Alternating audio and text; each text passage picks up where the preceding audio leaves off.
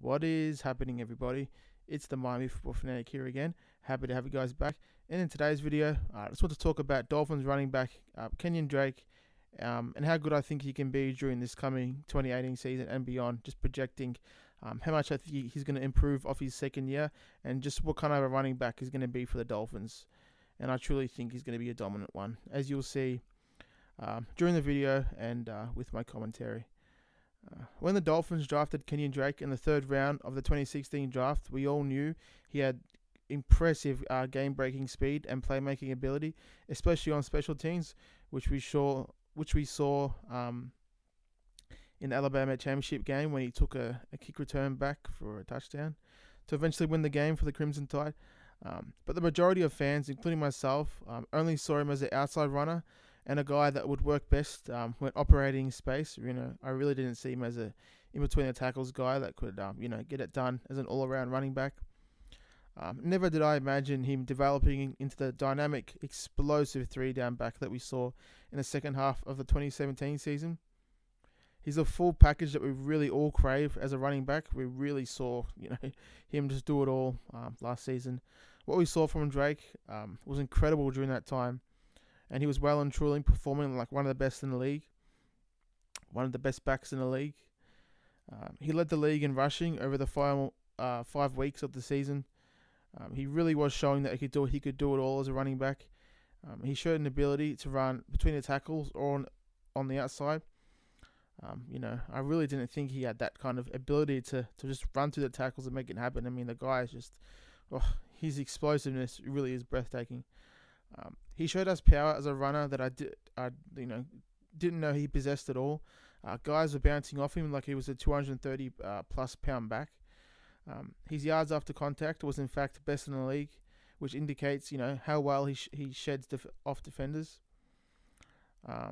Any move you can think of to make defenders miss, Drake pulled off. And most importantly, that incredible speed that got him drafted out of Alabama.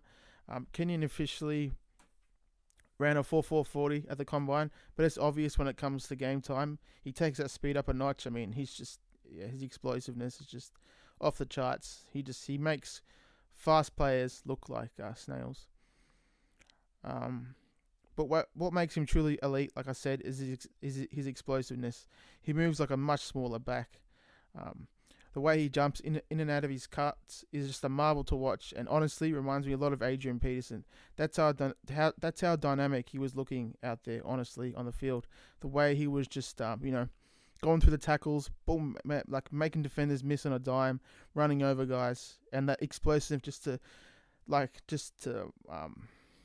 cut the field and just like run up field and just do whatever he wants with defenders. It was just incredible. The guy, he's got the physical makeup to be one of the best backs in the league for many years to come, if not maybe the best. That's how much confidence I've got in this guy. And if he's given the chance to be the guy, which I think will happen this season, I think he really has a chance to be the best. But the praise doesn't stop there for Drake. The guy is just as impressive in the passing game. He does a great job getting open anywhere on the field, as you saw when the Patriots came to town on Monday Night Football. He's a threat to make it happen, whichever way he gets the ball. And he's got great hands. He's never you're not worried about him dropping the ball like we were with J.J. and Drake. Just another element of his game that just makes him an incredible running back, a dynamic running back. Drake has also shown a great ability to pass block in his second year, using that power that we saw in the run game to stand his ground and win against linebackers that outweigh him by a large margin. His pass blocking, it really is textbook for the position. He just does a tremendous job. But it's another surprising thing. I really didn't think he'd be a great pass blocker, but I saw multiple times last season him just like blowing up linebackers, safeties, whoever was coming into his vicinity. He was just doing an incredible job, just blowing them up and just holding his ground and not letting them get any ground up to the quarterback. Now that we've seen what Kenyan can do when he's a full-time starter, the question is how good he can be during this coming 2018 season. Honestly, I believe he'll be one of the best backs, like I've said. Having Frank Gore on the team will also only help him to become an even greater back. With Gore being a future Hall of Famer, one of the best to do it statistically, he'll be a tremendous resource for Drake and Kalen Ballage. I expect him to come back a stronger player, like much more physically stronger. Even though he was a force last season, I expect him to maybe come back, maybe 5 pounds or so, heavier, and just bringing that hammer even more that he did last season.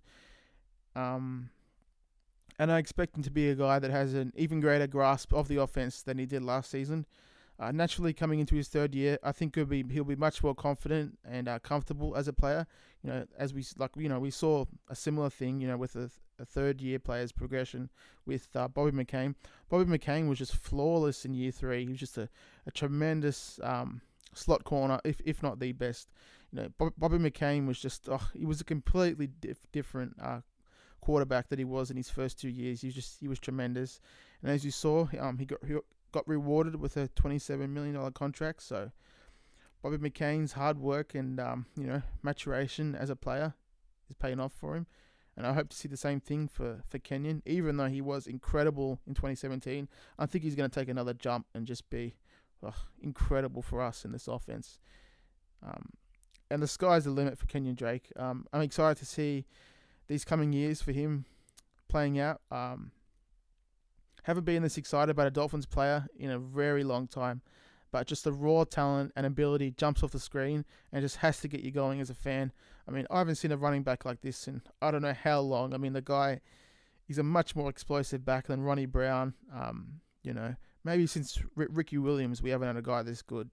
But yeah, J.J., had his moments during 2016, but he isn't the running back that Drake is. Drake is just the full package, 3-down back that can, help the offense and isn't a liability to the offense that maybe J.J. was at times. Drake as the Dolphins starter, I think will have 1,000 yards plus easy on the ground and 500 yards in the passing game, catching the ball. And seeing the ability that Kalen Ballage has as a back during OTAs and minicamp, this tandem has the potential to just be one of the best in the league.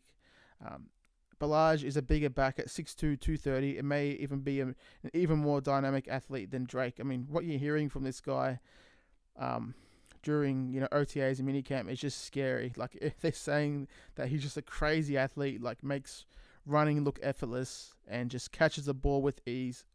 I'm so excited to see what Ballage brings to this team, and he's going to bring a lot to the offense and special teams. I mean, he's just got a ton of ability, very similar to Kenyan. We just got to see how far along he is as a running back in terms of his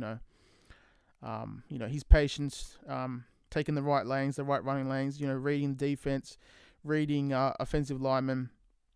Yeah, only time will tell, and the preseason things like that will show just how far along Ballage is as a running back. And just the thought of Ballage being more athletic than Drake, it just truly is scary. It just makes you think about the endless possibilities that this offense will have with those two guys behind the quarterback. It truly is scary to think of. And with the solid veteran Frank Gore, who nearly had 1,000 yards last season, I expect our running game to just be full steam ahead and just incredible.